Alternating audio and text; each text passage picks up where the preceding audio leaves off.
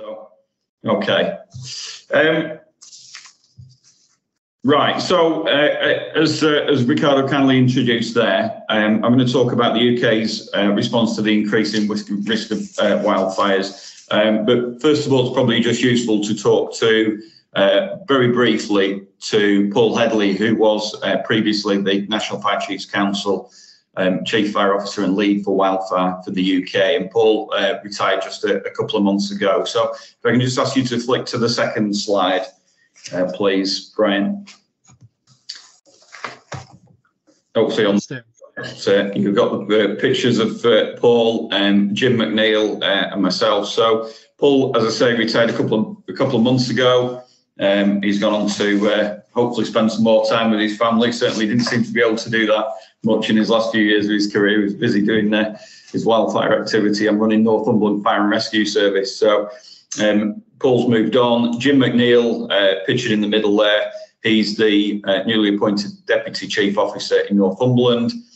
He's worked for Paul for the last few years.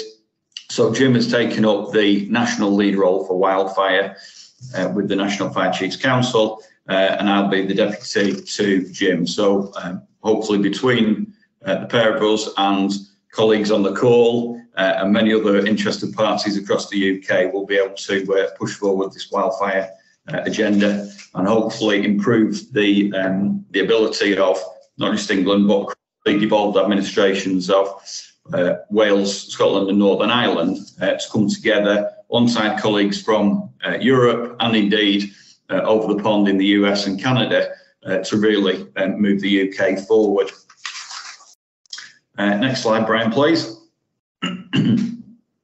Okay, so in terms of content of the presentation, I'm going to touch briefly upon what the NFCC uses as a definition of wildfire, share with you a little bit of insight in terms of volume of wildfires and activity in recent years, particular focus on the 2022 season, so some observations from that, a bit of an overview, and certainly 2022 was a significant year for wildfires in the UK. I'm then going to talk a little bit around wildfires and their relationship with other natural hazards and how we are preparing, preventing and ultimately responding in the UK, and then one or two conclusions at the end of that. Next slide, Brian, please. So through the NFCC, we have what we use across the UK Fire and Rescue Services National Operational Guidance, and in relation to wildfire specifically, and what we determine as being a wildfire for our statistical reporting, and this is the definition that we apply. So an uncontrolled vegetation fire which requires a decision or action regarding suppression. And as you can see there, there are 5 key criteria.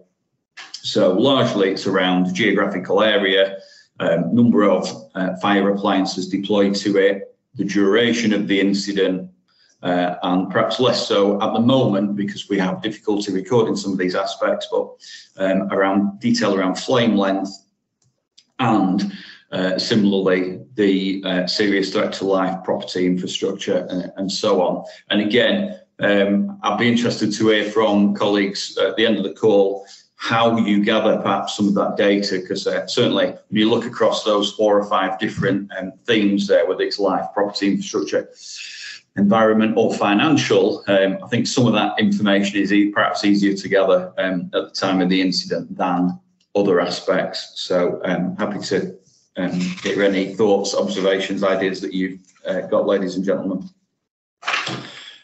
Okay, next slide. Thank you. So why does the NFCC use this definition? It could be argued, and indeed some of our colleagues in the UK do argue, that by using this definition, the National Fire Chiefs Council essentially excludes a lot of smaller vegetation fires that we do attend. And indeed, it follows that a small vegetation fire can grow to become what we would term, as per the NOG guidance, a wildfire. and thereby every smaller fire is essentially a near miss for us. But we believe that it's not particularly useful for us to group all of these incidents together. What we are seeking to do really is draw attention to the more significant, the more damaging wildfires that we have in the UK. So if we look at vegetation fires over the last year, in the broader sense, our statistics would say that we've attended around 30,000 vegetation fires. But from the criteria that we apply at NFCC, those numbers are just shy of 1,000 for the last year. So you can see there's quite a difference in the volume there. What we're seeking to do is not dilute the significance of wildfire by reporting against every small vegetation fire that we have, and that's why we continue to adhere to those criteria. Certainly it is a point of some discussion, and government stakeholders in other areas of policy development and indeed government may have a different view on that, but that's our current position at the moment. We also believe that that assists us to perhaps more effectively develop our analysis and our capability to be able to interrogate all aspects of those fires. So essentially we're saying we're going to top slice the most significant fires and focusing on those in terms of causation, impact, resource commitment and so on. Okay. We'll move on, Brian, please. Hopefully now, colleagues, you've got a graph in front of you there showing total wildfire in England and Wales. Is that correct? If somebody could nod. Yeah, there is, yeah. Yes. Thank you. That's great. So this shows total number of wildfires going back to 2018, and you can see there 2022, which will be the focus of some slides later on in this presentation, was very, very significant for us. We had 63 wildfires in 2018. This was only partial year's recording, so we can't place too much emphasis on that. As we moved into 2019, we were still embedding the wildfire reporting system that we have in at this moment in time, and that's what we term our national reporting tool. That's where information gets passed through from the fire control rooms directly into that central database, and that we then report on through NFCC. From 2020 onwards, we're slightly more confident in the data. 2020, we recorded 143 wildfires, and then in 2021, 237. 983, it jumped to in 2022, which you see there is a 500+% increase on previous years. This was the first year that every UK fire and rescue service recorded at least one wildfire meeting that criteria. Up to that point, there had been many areas of the UK that had never felt the effects of a wildfire. They'd largely been immune to them. So the extended hot, dry period that we had, which really continued throughout the summer, but particularly noticeable through July, August, really drove those numbers up. And as I say, every UK fire and rescue service recorded at least one wildfire within their geographical area. The majority of UK fire and rescue services reported multiple wildfires, with one fire and rescue service in particular recording over 120 during that year. Year to date, 2023, we're looking much lower levels. So we're in about 285 thereabouts across England and Wales in the current year. So even if we discounted 2022, as per the graph that's in front of you there, we're still on an upward trajectory. But clearly, all the right conditions prevailed last year. Almost a perfect storm in terms of wildfire across the UK. Very dry vegetation, long hot periods, very little wet rainfall, and of course, as is often the case, some human behavioural aspects which led to some of these incidents occurring. Can move on, please, Brian. Okay, hopefully now you've got the EFFIS annual statistics. So these are European Forest Fire Information System data, which uses satellite information to detect large wildfires of approximately 30 hectares or more. These fires can be detected by satellites, and we're fairly confident that these are unlikely to detect what we term controlled burning or prescribed burning because of the sheer scale of them. The blue line on the graph in front of you shows the large number the number of large wildfires detected, and again, we see a general increase in trend there. The red bars, or the orange bars, depending on the colouring on your screen, show the area burned by the wildfires. And again, there's an increasing trend there. So it plays out all the research and analysis that we've all been privy to in recent years. The area burned in 2019, which is the highest bar on your chart there, was the most significant area on record within the EFFIS system, and was actually greater than the area burned in the same year within many of the southern Mediterranean countries. So again, in terms of size and scale, we're seeing unprecedented levels of incidents, and also the scale of those incidents has increased significantly. Right, the next few we'll just flick through because these are just some images of the wildfires that we had in 2022, and I am conscious of time, Ricardo. I'm keeping an eye on that. So hopefully you've got there in front of you April, an area called Canford Heath. That's Dorset. So for anybody that's not overly familiar with the geography of the UK, Dorset is right down towards the southwest corner of the UK, that southern coast area, and that incident as pointing case, 25 fire service appliances, 17 hectares of triple SI, so that's sites of specific scientific interest. So very, very valuable in terms of environment, animal life and so on. 17 hectares destroyed, 80 firefighters in attendance at that incident. And then on the next slide, as Rob Stacey, who's on this call, will no doubt bear testament to, in March, an incident at Burdenside, Northumberland, which is up the northeast coast of England, 139 hectares there, and a forestry incident, Four Laws Forest, which again burned for a week. Clearly not on the scale of some of the incidents that we see over in Canada and the US and perhaps other areas, but definitely an increasing pattern here for us in the UK. By way of, sorry, on the next slide, there's a timeline of events across July. So July was the peak of the wildfire activity across England last year.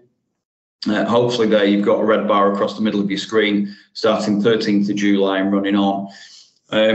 I'll let you read the slides for yourselves, but each of the titles in bold are obviously a geographic location. So you'll see the second one there on the top row is London, Leicestershire. So they're outside the capital city. They are typically county areas.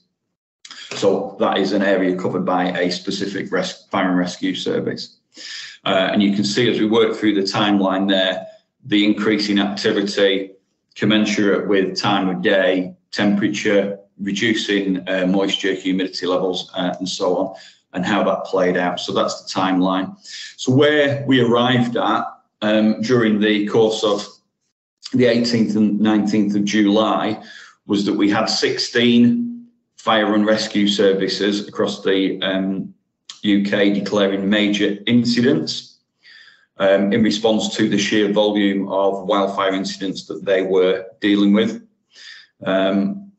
the weather forecasters had predicted that we were going to run into exceptionally high temperatures over those days. So to some extent, the services were prepared for the extreme weather conditions that we were going to encounter, but perhaps less so prepared in terms of their ability to respond to the sheer volume of incidents that arose simultaneously. That's what then led to these 16 fire and rescue services declaring major incidents. So we had a lot of cross-border mobilisations, services looking for support from each other, and certainly across the control rooms, the call volume rose meteorically. And again, we stood up specialist plans, one called Operation Willowbeck, which is a predetermined call distribution plan. So it moves the emergency calls around the control rooms in the UK and tries to spread the load. So I suppose the summary of that is it wasn't just the firefighters that were experiencing the significant demand, it was felt all the way through the system. Some of the major incidents that were declared were based around single large incidents. Others were declared because of what we term spate conditions, so that's just volume, sheer volume of incidents. And typically the major incident declaration comes when those services then start to say we're building such an increase of incidents of a particular type, whether that's flooding or fire in this case, that they then struggle to service the business as usual incident activity beneath that. So I think it's fair to say that over the 18th and the 19th, the UK was fairly stretched in terms of our ability to respond to this spike in activity. Over the slide, Brian, we've got some examples there. So these are clips taken from media channels, perhaps some of the most high-profile wildfire impacts that were felt across the UK. So this one, village of Wennington in East London. As you can see at the bottom of the page there, the summary, 41 properties destroyed. So fire sweeps across Heathland and into the rural, from the rural into the urban environment. Got into rows of terraced houses, and clearly number of properties and both domestic, commercial, were destroyed by these fires. London, over 100 firefighters just deployed to this one incident, and as one of the very senior officers in London Fire Brigade reported thereafter, you can see the quote there, the busiest day since World War II, through the Blitz, when we were getting the bombings.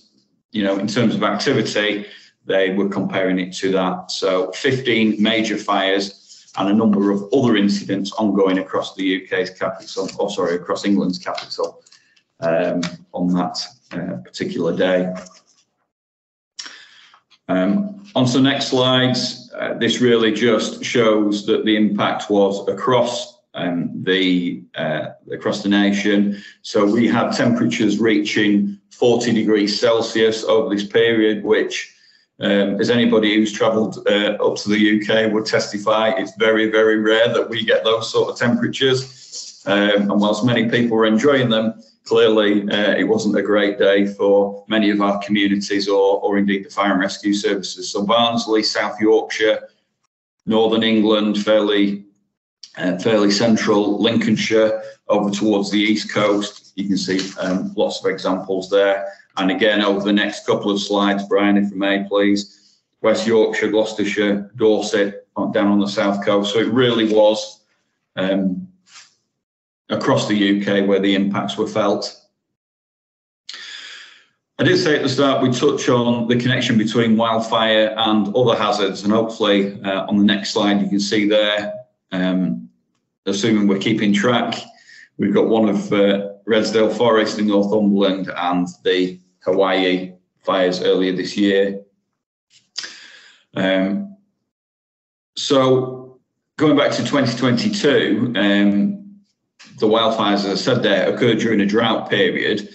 clearly that has significant impact on the fire behaviour and the rate at which the fire spreads, as well as potentially impacting our ability to access water for firefighting. The photo on the left-hand side of your page there shows an incident in a forest in Northumberland.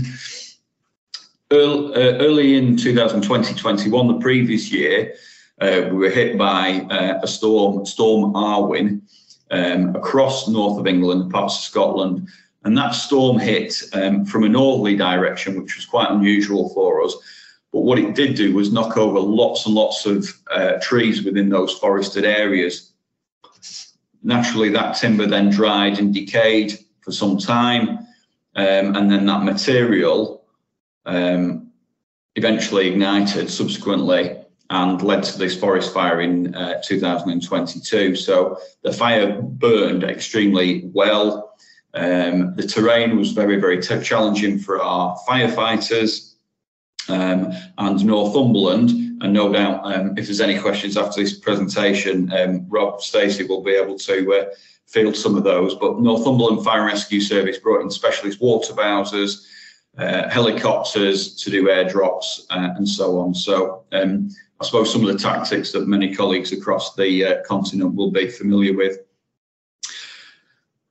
A lot of that, in truth, was to keep the firefighters safe because the terrain was so challenging, but also there was a military training range nearby. So it was a case of being able to stop the fire and check it at the most critical point.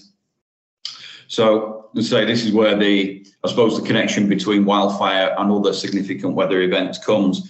And certainly on the right-hand side there, we've got the Hawaii incidents. High winds from an approaching hurricane is believed to have caused some of the wildfires, bringing down the electricity lines into the vegetation, which then ignited and so on.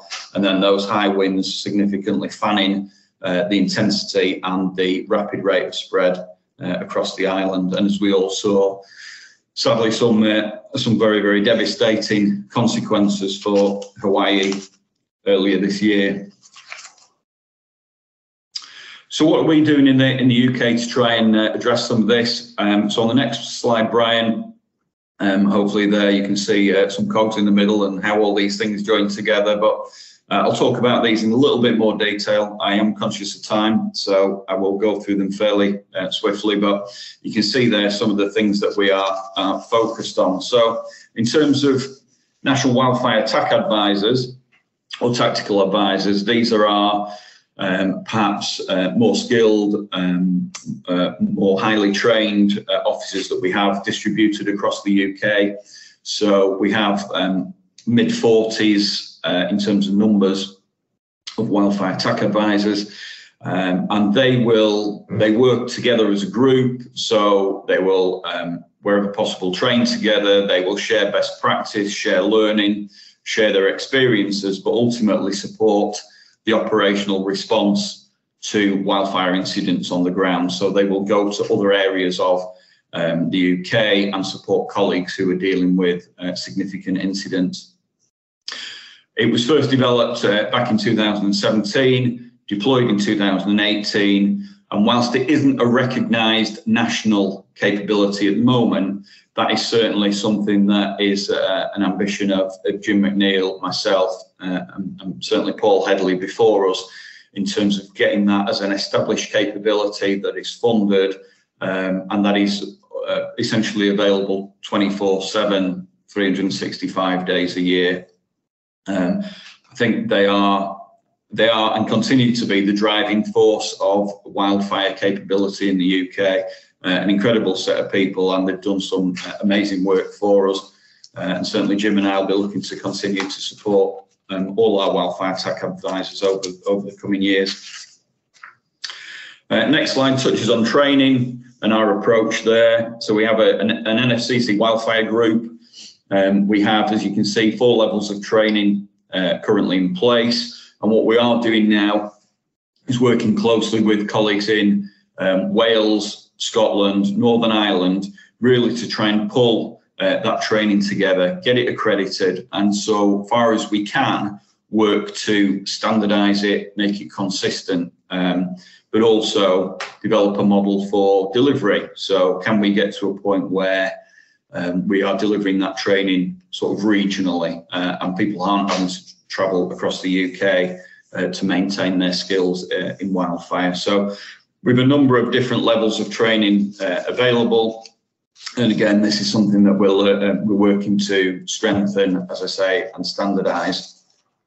John, there is still 3 minutes left for you. Thank you. Yeah, some more time, Ricardo. I'll be sure. I didn't want to interrupt, but it's fine. I'll be sure. Okay. Next slide. Wildfire exercises.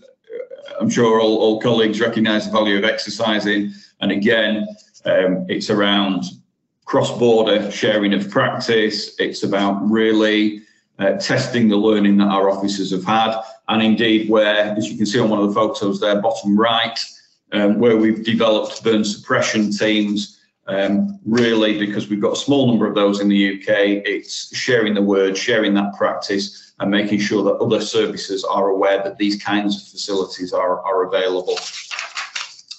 Next slide, innovation and investment.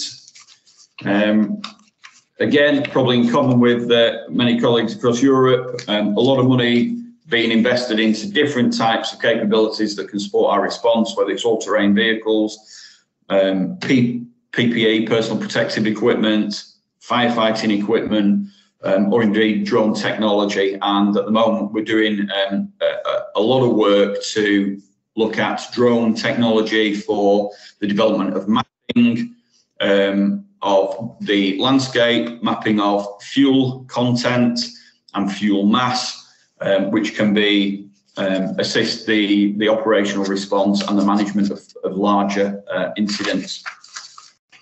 Next slide, contaminants and toxins. So wildfires, as we know, produce contaminants, toxins that can enter the body through breathing and through the skin. Significant risk posed to firefighters.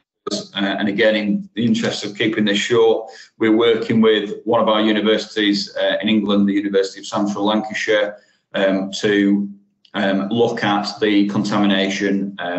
What does the research tell us? How do we better prevent contamination and risk to firefighters taking place? And in the interest of moving this on, happy to take any questions on that, or indeed direct colleagues onto key people if they so wish.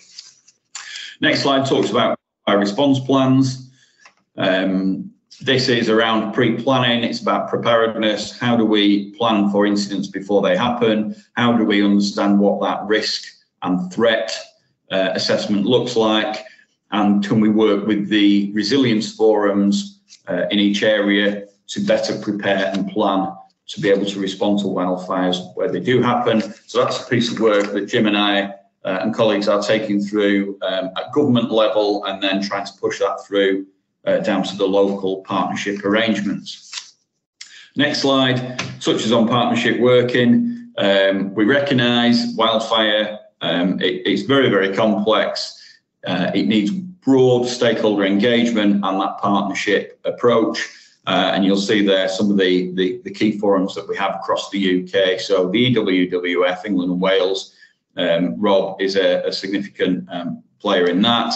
And we have similar models across Scotland and Northern Ireland. So it's very much for Jim and I to work with colleagues in these groups and really try and pull together the cross UK capabilities and arrangements. Almost there, Ricardo. Next slide talks about government. So as leads for NFCC, the other piece of work that we're heavily involved in that seems to take a lot of our time week in, week out at the moment, working with colleagues in the Home Office, in the Cabinet Office and the Department for the Environment, which is called DEFRA, to look at how do we pull together a national wildfire framework, so roles, responsibilities, and so on. That work is quite well progressed now.